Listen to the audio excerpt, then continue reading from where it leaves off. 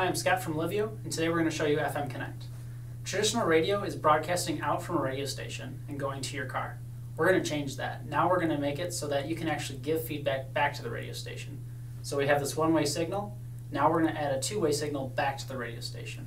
To demonstrate that, we have this FM Connect setup right here.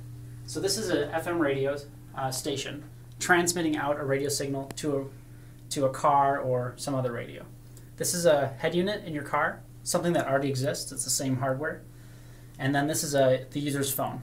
So the user's phone is connected over Bluetooth to the radio in the car, and the car is receiving the FM signal from the radio station.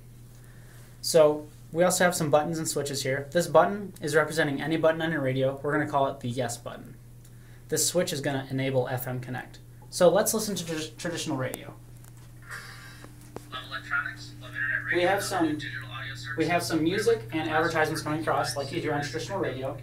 What we're going to do is actually take that advertisement spot and replace it with other content, be it a Twitter feed, more targeted advertisement for the user, maybe a weather update sponsored by someone. And what that's going to do is allow the radio station to get a more targeted user experience for the user, or get more revenue from their advertisement.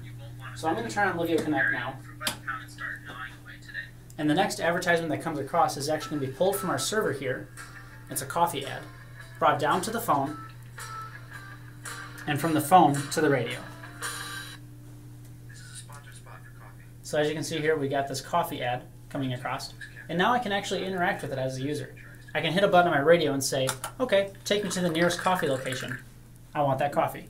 And this is going to navigate us to the nearest Starbucks location. And that's pretty much the basics of it. What we're trying to do is keep users' attentions on FM, so keeping FM in cars. Again, providing extra revenue for radio stations for more targeted content. And we're using the same hardware that we have in the car today, just software changes. Anyway, I'm Scott from Livio, and this is FM Connect.